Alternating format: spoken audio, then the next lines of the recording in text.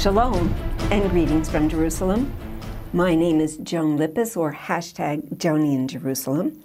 Again, welcoming you to Lunchtime Prayer for Israel, part of the Novea Ministries family. And again, as I say all the time, don't forget to subscribe and check out our website, novea.org. And so, of course, it's end times, and again, we add the category Jerusalem. What a privilege, Jerusalem. And the title is the New Jerusalem. As Daniel prophesied, there will come a day when God will restore the Garden of Eden in his eternal kingdom. But his requirement to enter that eternal kingdom is perfect righteousness. Perfect righteousness. Now, before we go to that requirement, because the description is so beautiful, I want to read a little bit more of what that kingdom is going to look like, so you're really going to hunger to be part of it, okay? So I'm reading from Revelation 21, verses 1 through 8. The Apostle John is speaking. Now I saw a new heaven and a new earth, for the first heaven and the first earth had passed away, and there was no more sea. Then I, John, saw the holy city, New Jerusalem, coming down out of heaven from God, prepared as a bride, adorned for her husband. Isn't that interesting? The city, New Jerusalem, is compared to a bride. Interesting, isn't it? And I heard a loud voice from heaven saying, Behold, behold, the tabernacle of God is with men, and he will dwell with them, and they shall be his people. God himself will be with them and be their God. And God will wipe away every tear from their eyes. There shall be no more death, nor sorrow, nor crying. There shall be no more pain, for the former things have passed away. Then he who sat on the throne said, Behold, I make all things new. And he said to me, Write, for these words are true and faithful. And he said to me, It is done. Remember what Yeshua said on the cross, Tetelestai, it is finished. And here God is saying in Revelation, it is done. I am the Alpha and Omega, the beginning and the end. I will give of the fountain of water of life freely to him who thirsts. He who overcomes shall inherit all things, and I will be his God, and he shall be my son. But,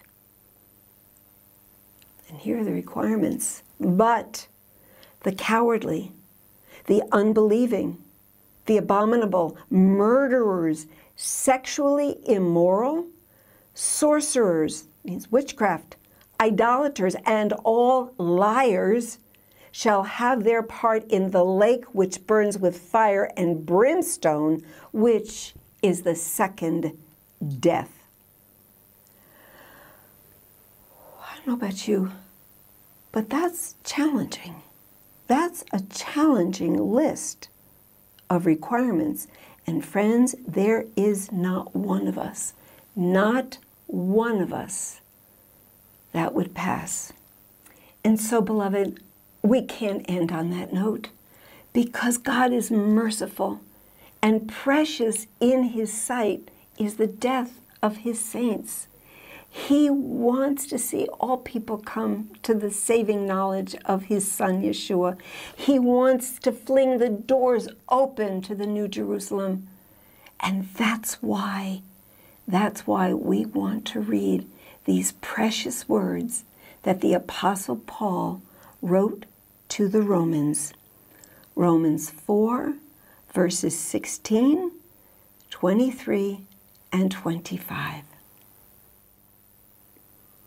Therefore, it is of faith that it might be according to grace that the promise of what? The promise of right standing before God, the promise of righteousness, might be sure to all the seed, not only to those who are under the law, meaning the Jewish people, but also to those who are of the faith of Abraham, who is the father of us all. Now, it was not written for his sake alone that it was imputed to him, talking about the promise made to Abraham that he was considered righteous because he believed God. Now, it was not written for his sake alone that it was imputed to him, but also for us. It shall be imputed to us who believe in him who raised up Yeshua our Lord from the dead, who was delivered up because of our offenses and was raised because of our justification. It's who we believe. Do we believe the Father? Do we believe the Son? And will we receive the Holy Spirit? It's your choice, beloved. It's your choice. And meanwhile, we want to pray the church made up of Jewish and Gentiles who believe that Yeshua is God, deity, and the Messiah, that the church will proclaim the whole counsel of God and not minimize or accept sin.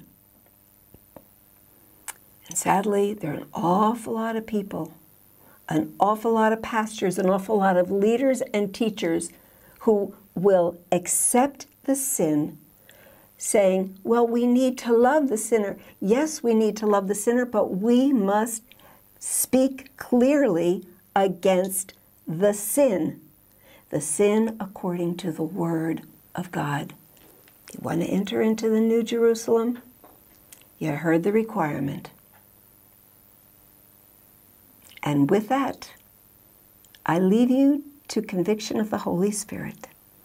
As I say, the Hitraot, Shalom from Jerusalem.